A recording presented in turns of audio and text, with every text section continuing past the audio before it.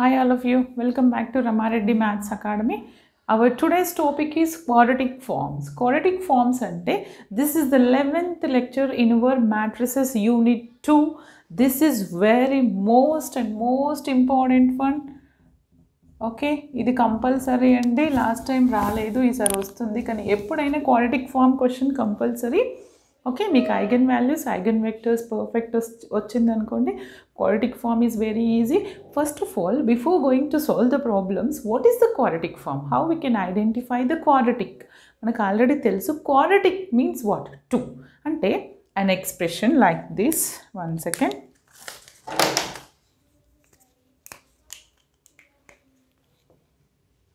An expression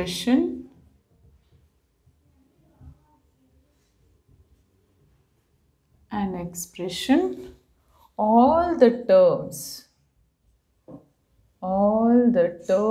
of degree 2 is called as quadratic form. ఏమంటున్నాను, ఇచ్చినటువంటి expression ఎలా ఉండాలంటే every term power it should be 2. అది ఎలా అంటే చూడండి, I'll take one example. 2x² minus 7xy plus 9y² అండి. ఇలా ఇచ్చాను బేట. ఓకే, ఇది ఒక equation example. C, look at the equation. What is the power of x? 2. Here x power 1, y power 1 అంటే రెండు కలిపితే ఎంత? 2. ఇక్కడ ఎంత? 2. అంటే each and every term power is 2. That is called quadratic form. Okay, are quadratic equation. ఇప్పుడు దీన్ని, this is 2 variable quadratic form. Then how we can write the 3 variable quadratic form? We'll discuss. Suppose x, y, z లో ఇచ్చారనుకోండి quadratic form, ఒక expression ఇస్తారండి. Right the corresponding matrix. quadratic ఫామ్ని మనం matrix ఫామ్కి ఎలా రాస్తామో ఇప్పుడు చెప్తాను. And before going to discuss that matrix, we must know the canonical form. What is that? Canonical form. See, we already know that. See, what is the canonical form? In the quadratic form, every term, enti prati term ki either it may be 1, 2 or any, emundali power 2 lo unte quadratic antamu. Kani canonical ante every term power it must be square. ఇక్కడ square లేదు, కానీ రెండు add చేస్తే square ఉంది. కానీ కెనానికల్లో every term power it should be square. ఎలా అంటే I'll take one example. చూడండి, 4x² ప్లస్ 9y² 6z² అంటే ఏంటిది? which all the terms having square ఉండాలి. ఎలా తీసుకుంటారు? a quadratic form in which all the terms are square terms. Consider only the square terms in the canonical form. canonical form లో square terms మాత్రమే ఉంటాయి. ఓకేనా? కానీ quadratic form అంటే ఏంటిది? if you add these two powers, but the power is 2, that's it. Okay, this is the main difference. And after that I will write the quadratic matrix. ఎలా రాయాలో చెప్తానండి. మనకు ఒక రూల్ ఉంది ఎలా రాయాలి అనేసి. అదేంటంటే I will explain. Okay, that is, now I'm going to consider 3. మనకి ఎగ్జామ్లో 3 వేరియబుల్స్ ఇస్తారండి. నేను 3 వేరియబుల్స్ రాస్తాను. The matrix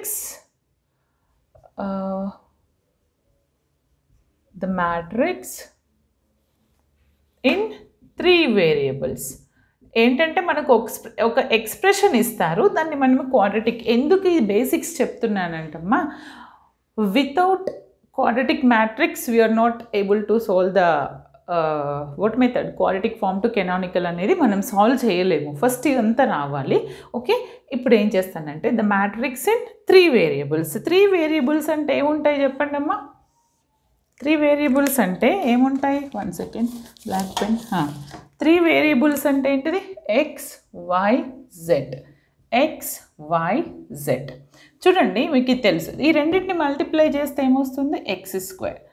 ఈ ఎక్స్ వైని మల్టిప్లై చేస్తే ఎక్స్ వై. ఇక్కడ ఏం తీసుకోవాలంటే డిఫరెంట్ వేరియబుల్ ఉన్నప్పుడు ఎక్స్ వై ఉన్నప్పుడు డిఫరెంట్ ఉన్నప్పుడు half coefficient of X why అని తీసుకోవాలి.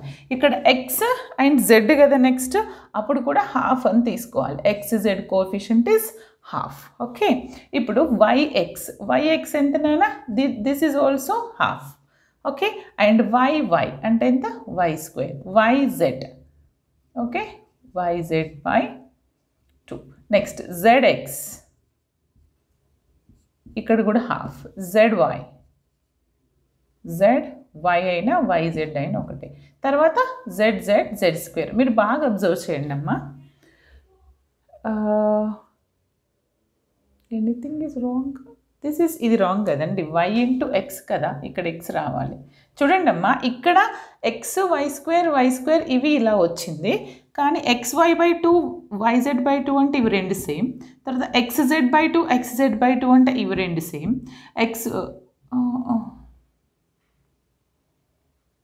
అదేమవుతుంది వైజెడ్. ఈ వైజెడ్ బై 2 అంటే ఇది సేమ్. ఒక మ్యాట్రిక్స్ ఇలా ఉంది అంటే దాన్ని ఏం మ్యాట్రిక్స్ అంటాను? Symmetric matrix. అంటే every quadratic matrix it must be A symmetric matrix. అది ఎలానో కూడా చెప్తానండి, ప్రాబ్లం చేస్తే మీకు అర్థమైపోతుంది. This is the method you have to right the matrix format if the quadratic form to matrix form. ఒక ప్రాబ్లం తీసుకుంటాను చూడండి, simple, very simple. C matrix corresponding to the quadratic form. Find the symmetric matrix. ఏమంటున్నారు బాగా వినండి ప్రాబ్లమ్ని. Find the symmetric matrix అంటే ఇండైరెక్ట్గా మనకి క్వాడ్రాటిక్ ఫామ్లో వచ్చినటువంటి మ్యాట్రిక్స్ ఏం మ్యాట్రిక్స్ అండి? Symmetric matrix. చెప్పండి కదా ఎందుకు సిమెట్రిక్స్, చూసారా? Find the symmetric matrix. Find the symmetric matrix corresponding to the quadratic form. Corresponding to the quadratic form. ఏమి ఇచ్చారంటే నాకు ఇక్కడ ఈక్వేషన్ చూడండి, that is X square plus 2y square plus 3z square plus 4xy plus 5yz plus 6zx. ఓకేనా? నాకు ఒక doubt అండి, ఎలా రాస్తారు ఇలా ఇచ్చినప్పుడు? ఒకసారి బాగా చూడండి ఈక్వేషన్ని. చూడండి ఇలా ఇచ్చారు కదా, ఈక్వేషన్ ఇలా ఇచ్చారు. ఇప్పుడు నేను దీన్ని సిమెట్రిక్ మ్యాట్రిక్స్ రాయాలి. This is the format. First of all అలా రాయాలంటే నాకేం కావాలి? X why Z. ఫస్ట్ ప్లేస్లో మీకు అర్థం కావడానికి ఇలా రాస్తున్నా, మీరు డైరెక్ట్ ఇలా మ్యాట్రిక్స్ పెట్టుకొని రాయండి అమ్మా. ఎక్స్ అంటే ఇక్కడ ఎక్స్ స్క్వేర్ టర్మ్ వస్తుంది. ఎక్స్ స్క్వేర్ టర్మ్ అంటే what is the coefficient of X square here? Coefficient of X square is 1. Consider like that. Next X into why అంటే ఎంతనైనా xy బై 2 అంటే xy బై 2 అంటే what is xy coefficient here see xy coefficient is what? 2. ఇచ్చినటువంటి ఎక్స్ప్రెషన్లో xy coefficient 2 అంటే xy ప్లేస్లో నేను xy coefficient తీసుకుంటాను, divided by 2. ఓకేనా? తర్వాత xz కోఎఫిషియంట్ ఎంతమ్మా? 6 అంటే 6/2 తీసుకోండి.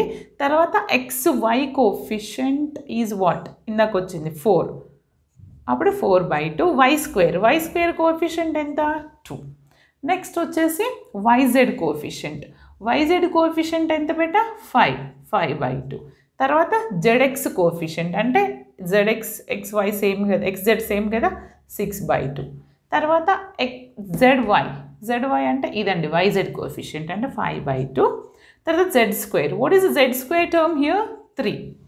దీన్ని ఇప్పుడు సింప్లిఫై చేస్తే నాకు వచ్చినటువంటి మ్యాట్రిక్సే సిమెట్రిక్ మ్యాట్రిక్స్. ఓకే, అదేంటిది? 1 2 1s 2 2s 2 1s 2 3s. ఇక్కడ 2 వస్తుంది బేటా, ఇది 2, ఇది 5/2 నో చేంజ్. ఇక్కడ 3 వస్తుంది 6/2. ఇదెంత 5/2 3. చూడండి ఈ మ్యాట్రిక్స్లో except the diagonal elements, these two same. Okay, next 3 3 and next -5/2 5/2. అంటే ఇదే మ్యాట్రిక్స్ అండి, సిమెట్రిక్ మ్యాట్రిక్స్. మనకు కావాల్సినటువంటి సిమెట్రిక్ మ్యాట్రిక్స్. ఒక ఎక్స్ప్రెషన్ ఇచ్చినప్పుడు క్వాడ్రాటిక్ మ్యాట్రిక్స్ ఇలా కన్సిడర్ చేయాలి. ఓకేనా. Next working rule for quadratic to what is that, canonical form. And the thing is, C me syllabus కాపీలో ఒకటి చెప్తున్నానండి. ఏముందంటే quadratic form, nature of the quadratic forms ఉంది, reduction of the quadratic form to canonical form by orthogonal transformation. Orthogonal transformation ఉంది నాన్న మనకి, linear transformation లేదు. Linear transformation అంటే P inverse AP ఫామ్లో చేస్తాము. Orthogonal transformation very very important. అది నేను మీకు ఈ వీడియోలో ఎక్స్ప్లెయిన్ చేస్తాను. దానికంటే ముందు నేచర్ ఆఫ్ ద క్వాడ్రాటిక్ ఫామ్లో ర్యాంక్ ఏంటి, సిగ్నేచర్ ఏంటి, ఇండెక్స్ ఏంటి ఇప్పుడు చూద్దాం. See all of you here. ఎలా అడుగుతారంటే క్వశ్చన్ని చూడండి, నేను చెప్తాను. క్వశ్చన్ ఎలా అడుగుతారంటే, reduce the quadratic form into canonical form by orthogonal reduction, find the index, signature and nature of the quadratic form. అంటే క్వాడ్రాటిక్ ఫామ్ నుంచి కెనానికల్ ఫామ్ చేసిన తర్వాత మనకి ఏం చేయాలంటే, we have to identify the rank, index, signature and nature of that quadratic form. Okay, nature of that quadratic form. Okay, అది ఎలా అంటే బేస్డ్ అపాన్ దిస్ వాల్యూస్. చూడండి ర్యాంక్ ఎలా చెప్తామంటే, ఇప్పుడు క్వాడ్రాటిక్ టు కెనానికల్ ఫామ్లో కూడా మనం ఐగన్ వాల్యూస్, ఐగన్ వెక్టర్స్ చేస్తామండి. చేసిన తర్వాత ద నెంబర్ ఆఫ్ పాజిటివ్, మనకి ఇప్పుడు 3/3 మ్యాట్రిక్స్ అనుకోండి, will get 3/3 eigen values and eigen vectors. అప్పుడు number of positive and negative eigen values of A is called rank. ఏమంటున్నానండి, number of positive and negative eigen values అంటే ఏంటిది, నువ్వు eigen values అన్నీ తీసుకోండి but except 0. Suppose నాకు 1 -1 2 వచ్చిందండి. ఇప్పుడు ఇలానే వస్తుంది మ్యాట్రిక్స్, ఇక్కడ సిమెట్రిక్ కదా. ఇలా వచ్చిన తర్వాత what are the positive eigen values 2, ఇవి 2. What are the negative eigen values 1, ఇదొకటి. అంటే మొత్తం ర్యాంక్ ఎంతండి 3. ఇలా ఫైనైట్ ఉన్నప్పుడు అంటామండి. లేదంటే నాకు ఇలా వచ్చింది 1 1 0, అప్పుడు no need to consider this 0. ఓకేనా. పాజిటివ్ నెగిటివ్ ఐగన్ వాల్యూస్ ఏ ఉన్నా, పాజిటివ్ నెగిటివ్ వచ్చినా ఆ వాల్యూస్ని మనం ర్యాంక్ అంటాము. నెంబర్ ఆఫ్ నాన్ జీరో కాదు, ఈ క్వాడ్రాటిక్లో డిఫరెంట్. ఓకే, తర్వాత index is denoted with S.